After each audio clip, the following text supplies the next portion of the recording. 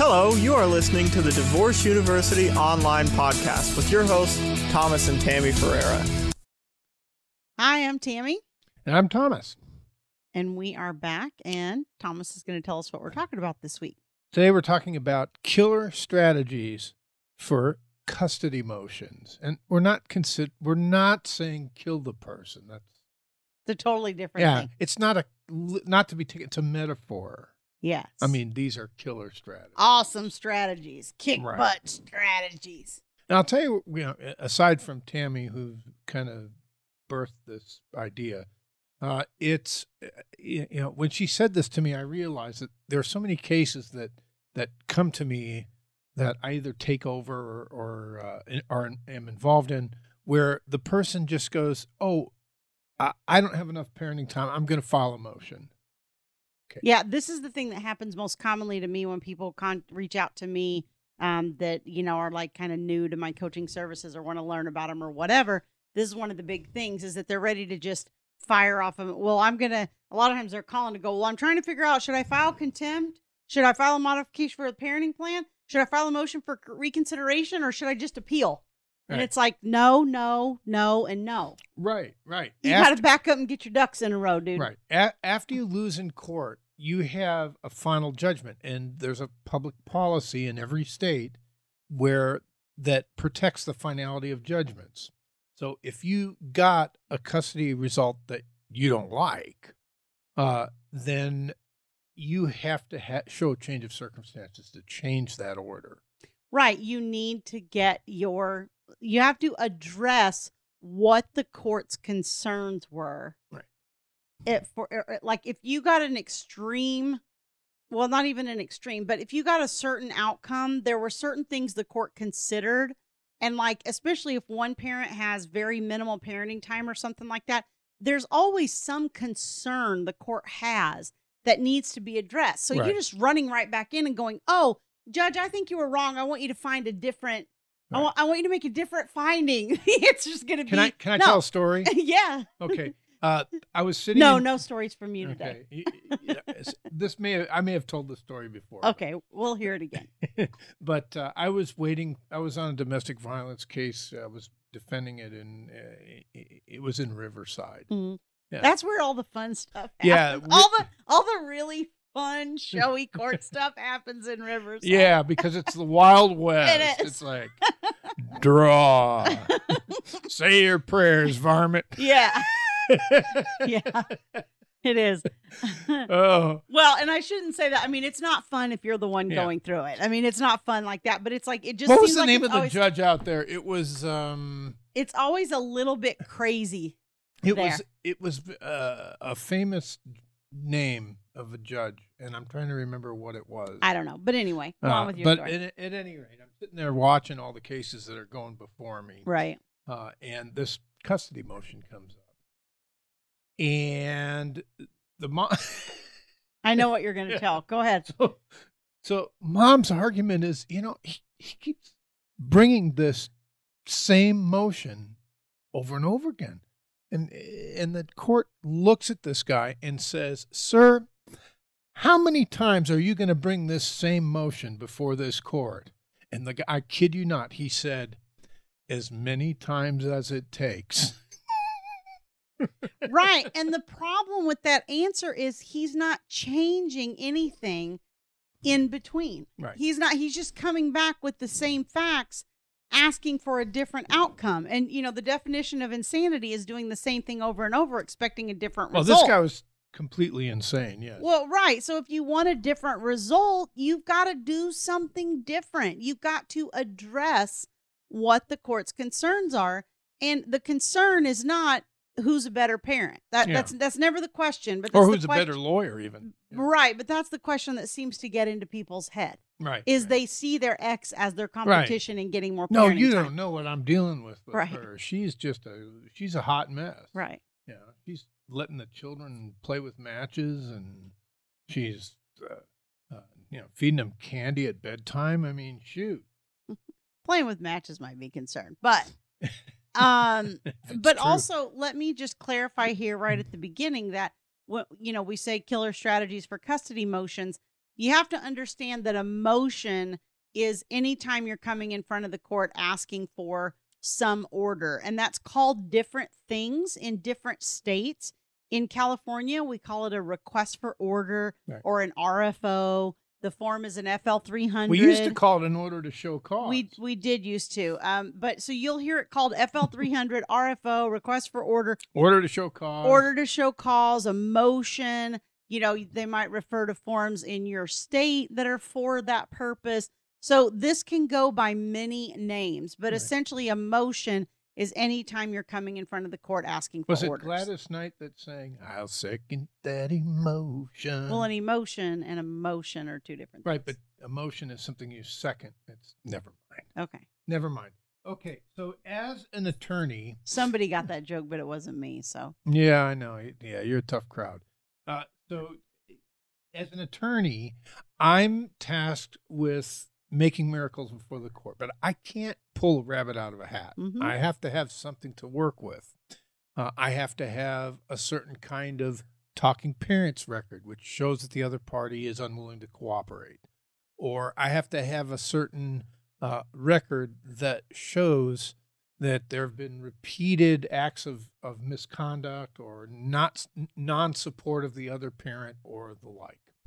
Right. And that in a nutshell is where the coaching comes in. Right. Because an attorney doesn't do that for you. That's true. The attorney pushes your case through the court system when you come to them and you need them to file a motion. Until the point where you need them to file a motion, they're out of the game. Right. The rest of it's your personal life, right? That's right. And so you're having to manage the way that you're interacting and the things that you're doing in such a way that's going to, as Thomas says, lay the groundwork for your next motion. Because if you lay that groundwork, then you come in, and if somebody comes into you and they've been doing this for 6-12 months, laying the groundwork, doing everything they need to do, then you're like, oh, piece of cake. Yeah, I can file this and win. No problem. I love this record. Yeah. Right. And that's not, I mean, not to, you're a fantastic lawyer. So I'm not saying this and you're good looking, but so I'm not saying this to belittle your skills or anything. But my point is that that's what you need. You're only as good as the evidence that people are bringing to you. Right. And if they're just trying to go back in and nothing's changed, honestly, I think what you would do is say, you know what, you're not ready to file your motion. Right. You need to go back and gather your evidence and lay groundwork and do all those things. But honestly, the vast majority of attorneys that we see don't do that. Right. They go, oh, you want to file a motion? You're going to pay me money? Okay, sure. Yeah, Let's file a motion. Right. And then the motion is just, I want more custody. And you go before the Family Court Services recommending counselor, and they say, well, there's nothing different here. Right. We're not changing anything. Right. And then the court says, I'm inclined to follow the recommendations of the Family Court Service recommending counselor unless you can show something is different. Something's got to be different. Right. And then cha-ching, you just spent $4,000 to $5,000 for no result. Yeah, which is fine with me. I don't care. I'll take it. I don't think you do that. I think you send people away when you really think there's nothing there to work with. I've never seen you do that. But this is what we call playing the long game. Right. When you get a bad result in court, you can't expect just wait a couple months and then file another motion. Right. You have to play the long game. Right. And that means taking certain tactics that are designed to make a record for your next motion. So, Tammy, let's take the situation where you have a person on the other side who's, say you have a 50-50 arrangement, like a 2-2-3, and the other person poaches over the talking parents or by sending nasty text messages. How do you handle that? What do you mean poaches? Tries to take shots and get you to overreact. Oh, pokes at you. Yeah, pokes at you. Yeah. Right. Poaching is something entirely different, I think. But anyway. Well, whatever. Yeah. So, here's what I will tell you is people are continually amazed at the difference that tweaking your communication can make. Right. I mean, I go through this every day. You guys, I probably talk to 30 new people a month in my coaching practice. And then, I have the people that actually sign up long-term for my services. And across the board, the two comments I hear the most are, number one, I've learned more from you in the last 30, 40, 60 minutes than I have in all the years of having an attorney. Yeah. Or the last, or the experts or whoever I've worked with. I mean, I hear that comment over and over. And it's not that you have a bad attorney. It's that the attorney's job is not to explain all this to you. And you need somebody that can get down on ground level and explain this in non-legal ease to you. And the second thing I get is, I can't believe the other person's responding that way. I had somebody. Yeah, tell that story. That's a good story. I'll give you an example. I had one of my VIP clients that's fairly new to me, and last week I said, just don't respond to that. She texted me something and said, "Here's what he's saying," and I said, "Don't respond to that." And then something else came, and I said, "Don't respond to that." And then she's like, "Really? Like I just like nothing? Like I just don't?" And I said, "No, don't respond to that." And then what happened is, and I mean, usually they don't oblige quite this quickly, but the guy came back with like 2 or 3 messages that were like just really roasting her for not responding and saying that, how emotionally upsetting this was to him that she wasn't responding, and how, this impacts his emotional and mental well-being and all these things. And it was a little more extreme than that. I don't want to go into too much detail, but she took that to her lawyer, and her lawyer said, "Oh my goodness, this is gold." And she said, "I never knew that just not responding could be so incredibly powerful." Right. It sure is. And people are very uncomfortable with the radio silence. And you have to know when to use it, and you have to know when not to use it, because it can be held against you. So you got to have good, Right. I had somebody send me a note today and say, "Hey, use your head. How should I respond to this?" And I said, "Okay, here's what I would say." And then she came back and she said, "Well, here's his response." She said, "Frankly, that's a whole lot better than I thought I was going to get from him." So she felt like what I gave her improved, the situation. Because usually your response, it does have some kind of emotional overtone. It may have a little bit of very subtle sarcasm in it, or it might have something. And if you can review that with a person that is objective, then you can craft that communication in a way that's not going to be, first of all, it's not going to push that person's buttons. So you'll get a nicer response. You get more cooperation. But if they decide not to cooperate, you're creating a record. So if you respond with no sarcasm and no subtle button pushing, and they respond with a tirade, you win. Right, you've got them, and that's exactly what we're trying to do is to sort of, I sort of beat them at their own game, I guess, is what I would call that. And I have had situations where, like a common thing people do is they'll say, "I'm not trying to be difficult," or "I'm not trying to argue with you," or "I'm not trying to," they'll start out their sentence with that, their response with that. And it's like, don't even put that in there. As soon as you put that in there, a high conflict personality is going to go, "Oh yeah, I bet you don't want to be difficult." Right. It's kind of like saying, "We need to talk." Yeah. It's like, no, we don't. Can I say something to you in love? That's what you're in church all the time. Yeah. I want to say something to you in love. Yeah, run. Yeah. Run. Yes. Like your hair's on fire. Yeah. So you really have to, it's counterintuitive. It's counterintuitive. And not only is it counterintuitive, I'll craft something for somebody and they go, "Oh my gosh, I would have never thought of that." And it's like, well, yeah, I mean, 17 years of this. I mean, you have to consider the length of time that I've been doing this with people. Right. And with my guys, they're also amazed at the ways that I can change the conversation, mostly because a lot of times I consult you. Right. And the reason I consult you is because you have the gals. Because you don't know what she's thinking. Yeah. And you know what she's thinking. I do. Right. So I go to her and she says, no, you don't want to use that word. Right. Whatever it is. I don't know. Yeah. You want to use a different word that's not so harsh. But, my guys have been just getting better results. Yeah. Yeah. And so what you want to do, I know we talk a lot about communication, and we're talking about, strategies for custody motions, and we're going to go on. But I think the reason that we harp on this so much is because it's the number one mistake that we see parents make across the board. Right. And it's the easiest one to fix if you get some education around what it is you need to do. And it's the most common exhibit in a child custody case of the communications. Right. And what I tell people is you're not going to get a result out of the communication specifically, usually, unless it's really extreme. But what you do get is credibility. Right. And credibility, as Thomas always says, puts you wearing the white hat in court, because then other things you say after that, you're credible because your communication is reasonable and credible in the court's eyes.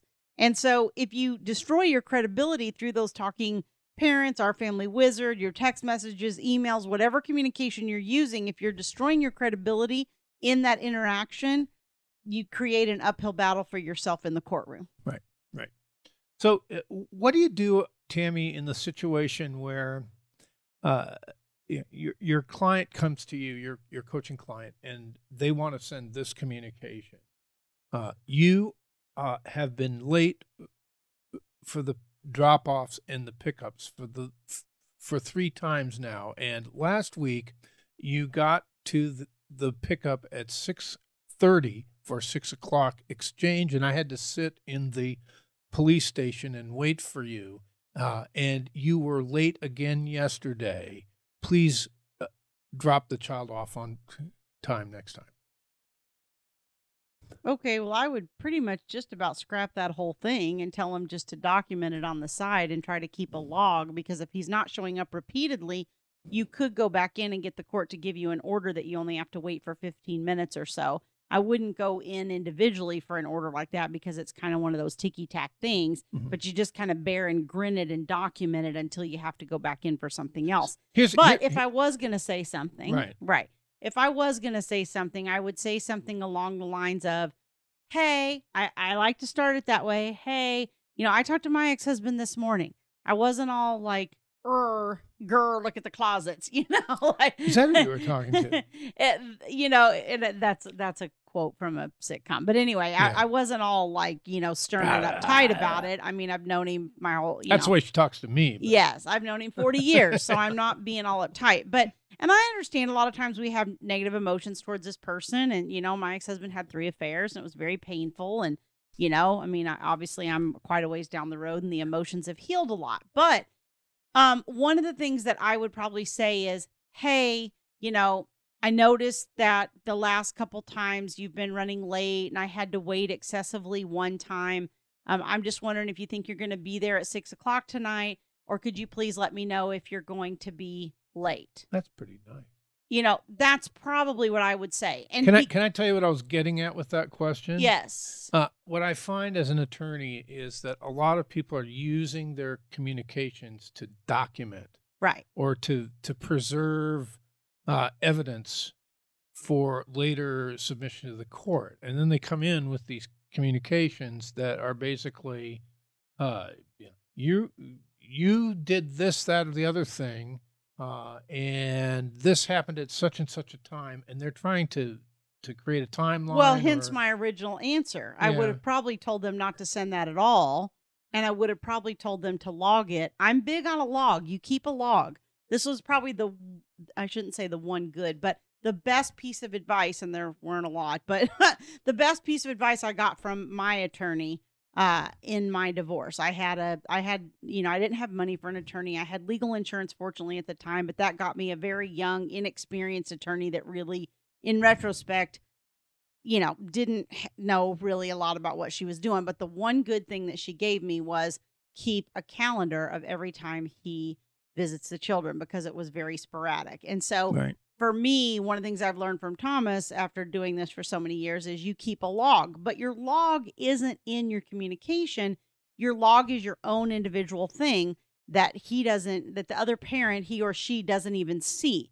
And, we talked about this before. People worry, is that evidence? Whatever. It's as much evidence as it is if you type it into the parenting app or whatever. It's no less evidence just because you wrote it on a piece of paper. Well, here's the problem. If you appear to be documenting your case through the communication, the court's going to see that. Right. And that doesn't make you look good. Right. It makes you look kind of petty. Petty. That was the word. That's a good word. The one that was coming into my mind, I would have hesitated to say. So, it's petty. It's small. Let me say, it's petty in the court's eyes. Right. I know this is nerve-wracking when you have somebody that's not showing up and you're exhausted and you've worked all day and the kid's cranky and hungry and whatever. I get all the practical side of that. But in the court's eyes, this is a petty issue. So let me tell you how I present that in court. So you've got your talking parents communications or your text messages, and you're all nice. They look all really good. And then you have this diary, like Tammy was saying, that documents the exchanges. It documents, you get this, he doesn't show up and he doesn't step up to the plate and all this stuff. So you've got this log. And so there's a doctrine in evidence that's called present recollection recorded. And would this be like nationwide, or is this a California this thing? is something we learn in law school. Okay. Just to be clear. So if you've kept a diary, most people can't remember. I mean, I can't even remember what I had for breakfast this morning. Most people can't remember something that happened 6 months ago. Right. So it's really easy to impeach them on their memory. They don't know what day it had. They don't know what time it was. They don't know. So if it's recorded, if you make a conscious practice of recording that evidence at the time that the thing happened, when your memory is still fresh, you're, first of all, if you can remember, you can use that diary to refresh your recollection, and that will enhance your credibility. Or if you absolutely can't remember, you can introduce the writing, because it has credibility because it was made at the time of the event. Right. And you want to include dates, times. And what I always tell people is like, look, if you're in doubt, write it down, because inevitably what happens is... I'm not finished. Oh, I'm sorry. But let me just throw this in real quick. Inevitably what happens is you go along, and by the time you get ready for emotion, you don't know which ones of those events are going to be significant. Right. Well, that's true. Yeah, I think you have to err on the side of writing it down and having detail. But let's say that you're in a court battle and he says or she says, your opponent says, that never happened. She is out to lunch. That never happened. Well, you've got a record that was made at the time the event happened. Who's the judge going to believe, him or you? Yeah, or her or you. The court wants to know what really happened. Yeah, because the one person is vaguely going, oh, that didn't happen. And the other person is going, well, actually, Your Honor, I keep an ongoing journal. And in my journal on December 15th, 2022 at 6:30 p.m., I wrote down that I had left the exchange point because Dad had not arrived for his 6 o'clock pickup, whatever.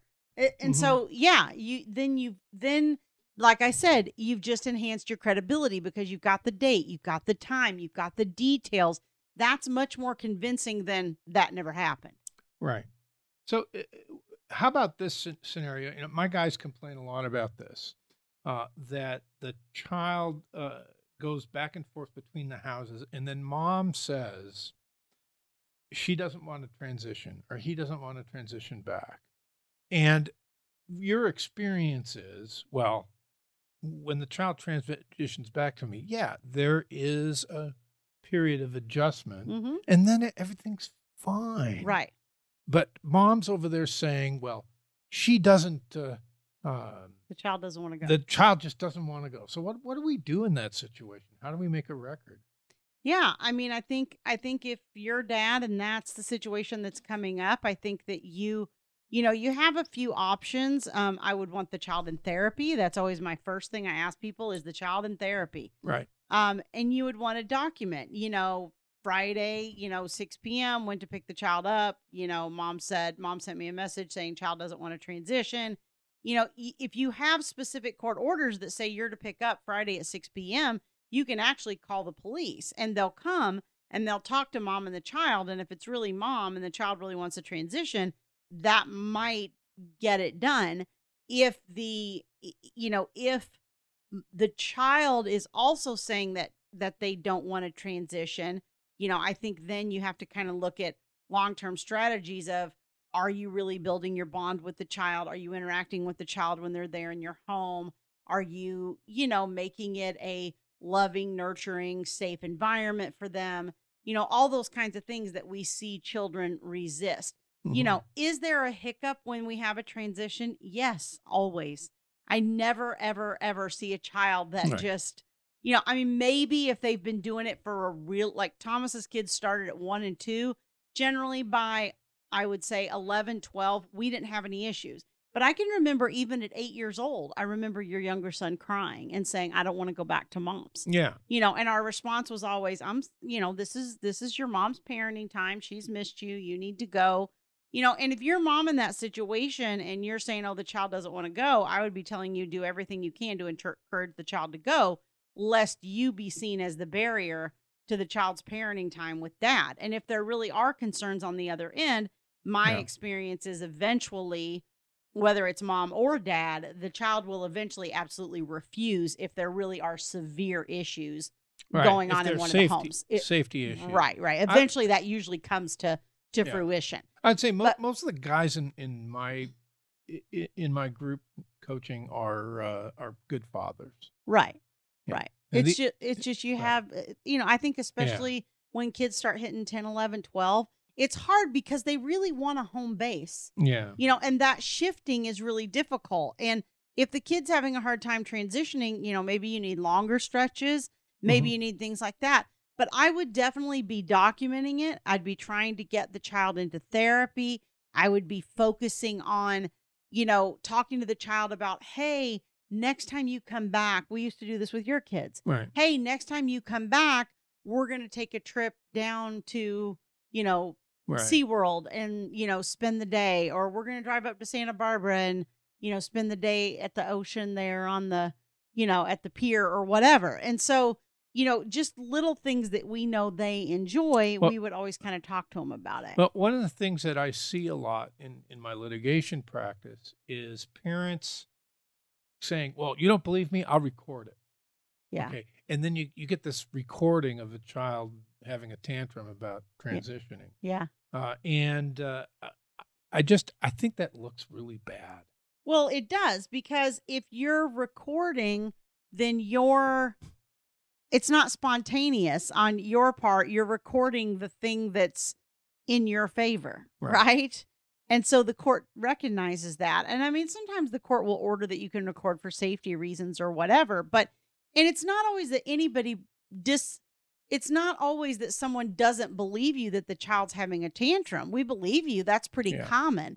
The problem is that it's common and you need to make the child transition anyway. I hate cell phone recordings Yeah. between parents. You know what it is? Because they're having conflict. Yeah. And if they're having conflict, that hurts the child. Yeah. And it really doesn't make either parent look Right. good. Yeah. Because the court's going, okay, people are recording each other having conflict. Why isn't somebody stopping this so that the child isn't witnessing that? That's what's going through the court's mind. Yeah, I find in general, if you focus on your parenting, on the positive aspects of your parent, so don't worry about what she's doing. Don't worry that the child is having tantrums at mom's on transition. Don't worry about it. My experience is a couple of things. First of all, the child loves you. If you have a warm relationship that you've developed with a child, especially a young child, like a toddler or like a kindergartner, they can't get enough of you. And teenagers are a little different, but by then, hopefully you've established a relationship.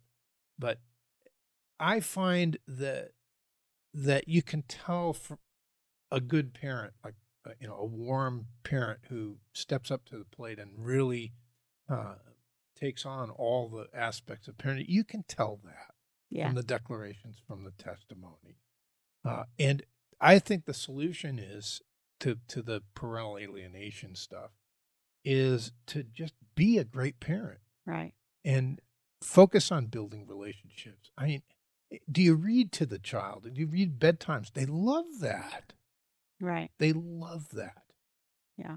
And I think what happens is when we get divorced, it's like mom's very nurturing at most, and this is sort of stereotypical, and I'm not trying to necessarily be that way, but as women, we generally tend to be the more nurturing parent, and men tend to be the more disciplinarian parent. That's true. Most of the time, not always. But, if you're the more nurturing parent, well, you're going to have to learn to shore up the discipline a little bit in your household. And I don't think you can even do that through like a new mate. Like, Thomas and I got married about 3 years after my divorce, but I couldn't just hand that off because my kids resented it. And guys, your daughter needs a hug sometimes. Right. And I think dads, the challenge is kind of, it's, taking on some of that nurturing stuff. I had a dad the other night that said to me, well, the child wants his back scratched before bed. For heaven's sake, he's 10 or 11 years old. I'm not going to scratch his back just because his mother does. And I said, okay, but let's take a step back from that. You don't have to do that exact thing. It doesn't have to be the exact same in your world. That just tells me that the child's looking for some kind of connection. Right. And you're sort of refusing that out of some belief that somehow it is unreasonable for the child to ask for. And I said to the dad, just find something. I said, read to him at bedtime. Do something that puts you in the room and puts you in close proximity, but it doesn't have to be actually physically touching him if you're uncomfortable with that. Well, this is just human nature, that turning down a bid for affection is generally not ingratiating. Right. I know that sometimes my feelings get hurt if Tammy, if I kind of make a bid for affection, if I put my arm around her and she doesn't feel like being touched that day, so she kind of shirks away and that hurts. And I think what this dad is doing in particular is he feels like mom's coddling, and he's trying to shore that up on his end. He's trying to teach that boy to be a man. That's right. That's what he's doing. That's right. But the thing is that that's not going to counterbalance what's happening in mom's home. Right. You have to try to make your home balanced within itself. Here's what I say about that. Watch an NBA basketball game and watch how much those men, those tough, slap each other's butts. They hug each other, and they don't just, at the end of the game, they don't just shake hands. Yeah. They go up and they give a full body hug. Yeah. And men have, and it is different from women. Yeah. But you can have physical contact with your children. You have to. Right. Right. And so you have to try to kind of create balance in My your little home. granddaughters, they love sitting on my knee. I know. They just love it. And I just hold them and they cuddle and yeah. They love that. Yeah. And again, I think moms on the other end, you have to try to kind of balance things and make sure that you're, disciplining and holding, that line in your home and all that, because as they get to be teenagers, you lose control if you don't do that. So you kind of have the opposite problem later. Dad has more problem when they're young, usually. Mom has more problem when they're older. Right. But to get back to our... Right, no, I'm still talking about the motion. Yeah. No, you have to you have to be patient. Right. And it takes time to bond with children. Yeah. So you have to forge that bond. You have to be nice in your communication. You have to not fire back. And you have to refrain from documenting your case with your communication. Right. Right. Instead, keep a diary. And all of these things, any one thing is not going to turn the case. Right. Unless it's, sexual molestation or something really domestic extreme. Violence in front of the child. Right. Or you driving drunk with the child or something extreme. Something extreme. So you want to just create a trail or a wrap. What is your word for that? I don't know. I say lay the groundwork is what I call it. Breadcrumbs or something. Breadcrumbs. Yes, I use breadcrumbs a lot. Breadcrumbs. You got to Yeah. just and you just a little breadcrumb here, a little bit there, and pretty soon you look like the good guy, and your opponent looks like the one that's nitpicking, Right. the one that's being petty. Right. Right. And so, but you have to intentionally shift that. You have to know what's the result you want. What are you going for? What strategies do you need to get there? Right. And then what are the steps to fulfill those strategies? If you're just flying off the handle because you got a bad result and you're Right. emotional and you're going to go back in and file within, a month or two of the court's last decision, you're probably not going to get a different outcome.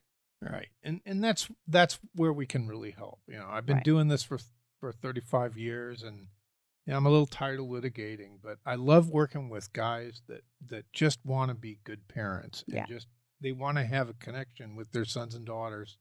And I teach them, how to make that connection. I know because I'm good at it. Right. I'm good at it with my kids. Yes.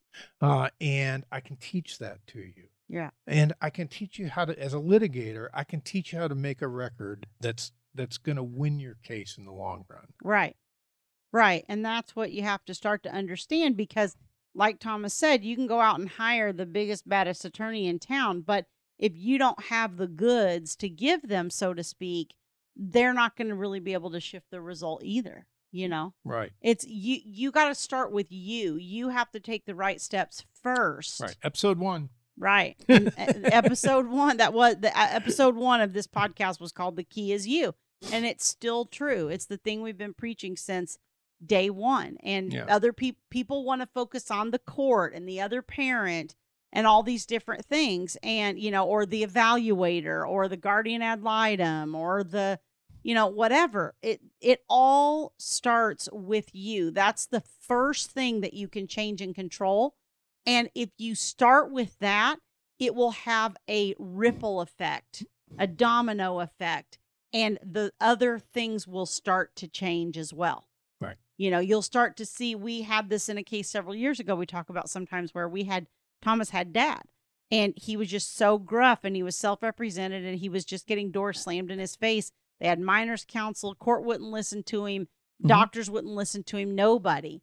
And I started really getting in his face, so to speak, not literally because it would be phone calls, but Tammy does get in your face. I would be backing him down and being like, dude, you can't do this. Right. Do you want your child? Do you want custody? Like, you got to stop. You got to, Right.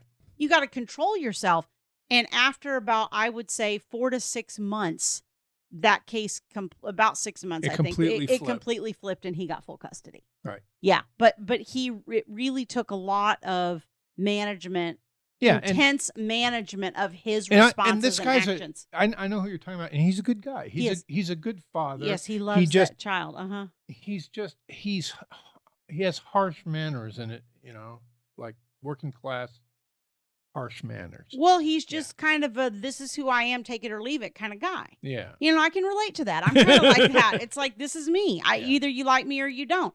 People have commented on the podcast, "Oh, you're laughing too much." Well, then we're probably not the people for you, because I can't just sit around and, Right. We're very cry. serious about this. Well, yeah, we've both been through it, and I know how hard it is, but I can't just sit and cry in my soup. That's not going to help anybody that's listening, and it's got to be at least. And it ruins the soup. It does. And it's got to be semi-entertaining at least. The subject is very dry, and it's very intense, and it's very emotional and painful, and so you got to bring a little bit of lighthearted. This is we talk about this stuff all the time. We do. This is pretty much like living with us. This is like be glad you don't live with us. That's all I can say. Be glad you don't live with us, because this is what it's like. Yeah. So, okay. So we hope that's helpful. I know we kind of weren't in the technicality of the motions so much, but the technicality isn't where it's won and lost. Your That's true. strategy leading up to it is where it's won and lost, and that's what people lose sight of. Correct.